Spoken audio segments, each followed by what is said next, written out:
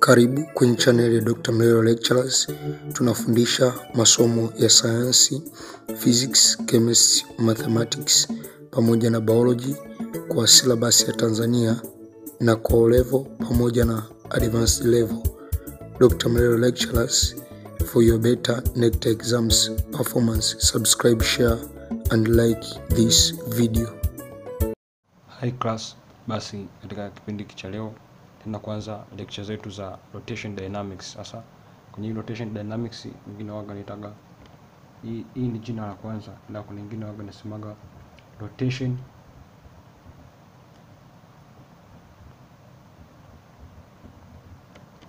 of rigid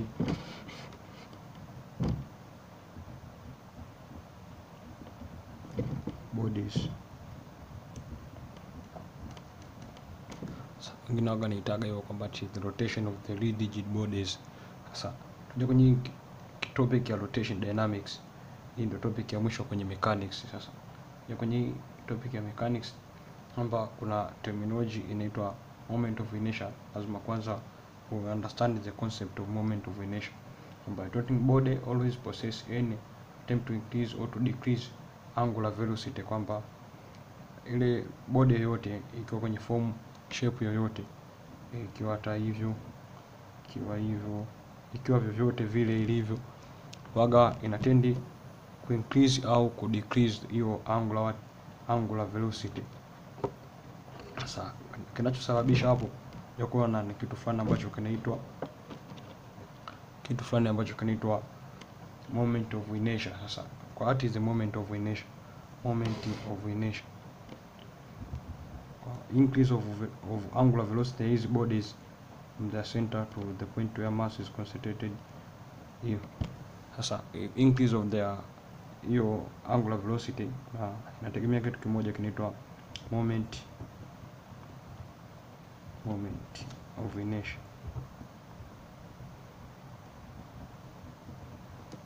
At the moment of inertia, ndio kuongeleza kwamba moment of inertia it is the summation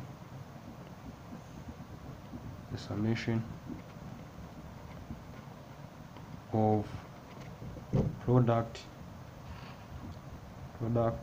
of mass and the square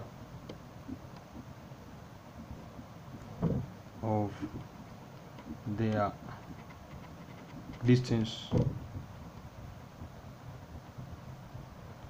from the axis of rotation. Hiyo tunaongelea maana kamili ya moment of inertia, kwamba ni ile product ya mass inakuwa denoted by letter I. Tutakuwa tunaisymbolize kwa letter I. Kwa nikiweka I huko mbele, tukifika waga unajua kwamba naongelea moment of inertia. Sasa inakuwa ni kitu kama hicho, kwamba napoongelea moment of inertia, the summation of the product of mass and the square product ya mass na square of their distance. Sasa nije nikuandikia, inakuwa ni summation ya mass na square distance from the axis of rotation. Sasa axis of rotation inaweza kaa at the center, at any point unaweza kuzungushia body. Inaweza kaa kuanzia hapa, axis of rotation iko hapa, body inazunguka hivyo. Lakini hii ndio tunaita distance. Kama hapa, hii ndio point of axis of rotation, side distance ndio tunayoiongelea hapo. Sasa kama ndio hiyo distance tunayoongelea, kwa hii ni summation ya mass na hiyo square distance to the axis of rotation. Sasa lakini hapo kuna hiyo in term of algebra, lakini tunaongelea summation maana tunajumlisha mass nyingi maana hapa kuna consider point fulani za mass where the mass of a body is acting mass particle fulani hapo kimass 2, hii mass 1, mass 2, mass 3 hapo na consider namna hiyo mass 4, kwamba hapa una consider point fulani za mass na consider mass at this point, mass at this point matter. Kwa maana haja kuja fanya summation hapa, kwa itakuwa M1, M2, M3, M4, M5, M6 na kuendelea. Kwa itakuwa hapa I kwanza ikiwa moja, iweze kawa ni 0. kwa I itaanzia 1 mpaka n. Kwa moment of inertia inakuwa kama hivi. Sasa tuje tuangalia kitu kingine ambacho tunaita tunasema center nandia, tunasema center of mass, but the point where the whole mass of the body is said to be concentrated, kwamba ile point ndio tunaiita kwamba the center of mass, kwamba it is a point where the body, the mass or the weight of the whole body is said to be concentrated. That is what is called your center of mass of body. Kwa hizo ni terminology fulani za muhimu ambazo tutakuwa tukizitumia sana kwenye hiyo rotation dynamics. Ngoja nikuandikia, sema is a point where the whole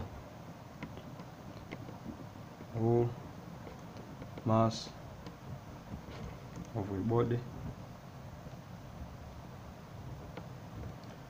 is said to be concentrated.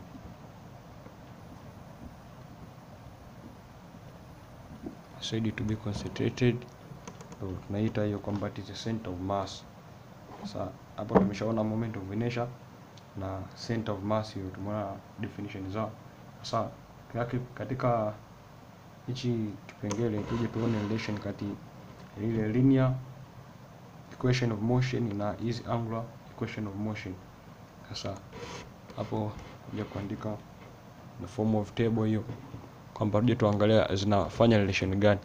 Maana huko kwenye hii rotation motion hatutakuwa tukizitumia zile linear motion zile, tutakuwa tukitumia hizi rotation motion, lakini inakuwa sio linear tena. Hii motion ambayo inaendelea inakuwa ni rotation. Kwa maana hapo tunasema topic inaitwa rotation dynamics comparison.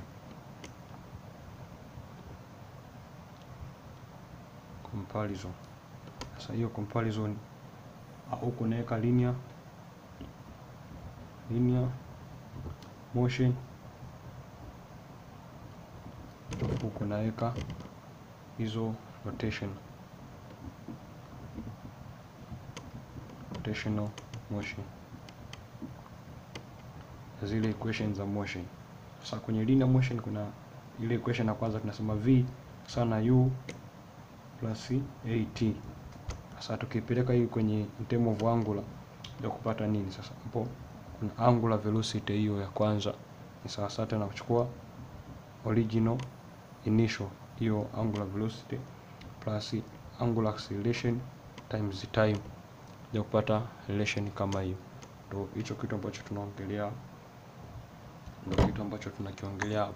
Sasa tukija kuendelea mbele hapo, pia kuna equation nyingine ambayo tunasemaga s ni sana kuchukua ut plus es ni distance, au wengine wanasemaga h au y. Sasa hapo mimi natumia s kwamba distance plus a half a t square. Sasa kitu kama hiki tukikipeleka kwenye rotational motion kama comparison inavyosema hapo, kuja kupata kitu gani sasa? Kuja kukuta theta ambayo ni distance angular displacement, kuja kupata initial hapa ni u, kwa itakuwa ni initial angular momentum, angular velocity plus a half angular acceleration times t square. Sasa inakuwa ni hivyo tu, zinabadilika. Kama umeelewa circular motion, ile circular motion na kubadilisha tu hizo interchange inakuwa ni vile vile. Kama unaangalia vipindi vya circular motion unaweza kuviangalia hapo ili usipate ugumu kwenye rotation hapo. Ndio kuangalia equation ya mwisho ile tunasema v square sasa na kuchukua u square plus 2as. Sasa ndio kipeleka huku ndio kupata nini sasa? Huko itakuwa ni angular square, angular initial square plus 2a inabadilika kuwa angular acceleration of s, inabakia s inakuwa displacement, na huko s ilikuwa distance, kwa inakuwa ni angular displacement, itakuwa ni theta hapo. Kwa hiyo hizo relations zinakuwa ni hivyo. Hii ni theta hapo. Kwa hiyo nadhani hapo hizi symbol zote zinajulikana kwa sababu kwenye cycle tumeshasoma kwamba hii ni angular velocity. Hizi nadhani symbol za huko zinajulikana kwenda define is theta, it is angular displacement. Kama hizi symbol zinakuchanganya, unaweza kaangalia kipindi cha circular motion ili uje upate hapo general concept hapo inakueje hapo. Ukishapata hiyo general overview inakueje hapo, nadhani unaweza kaelewa hapo kwa urahisi. Angular displacement.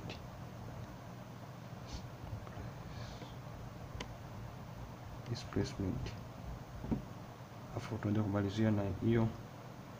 Nasema hiyo ni nini sasa? Hiyo ni angular acceleration.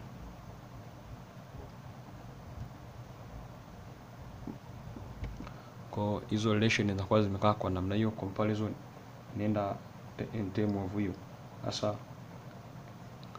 kwenye kipindi hiki kwa kuangalia tu hii just introduction tutaishia hapa. Kwenye kipindi kijacho tutaendelea kwenye radius of gyration of the body, na hapo tutaenda kuangalia kinetic energy, na ndipo tutakuja kuanza calculations za hiyo rotation dynamics. Sasa kwenye kipindi hiki tutaishia hapo. Don't forget to subscribe na kushare kwa watu wengine zaidi kwa ajili ya kunufaika kwa watu wengi zaidi. Kama hujaelewa unaweza ka comment hapo, au hata kama umeelewa unaweza ka comment hapo ili kuangalia kwamba je, kweli tunasaidiana kweli. Kwa kama umeelewa una comment, kama hujaelewa napo na comment.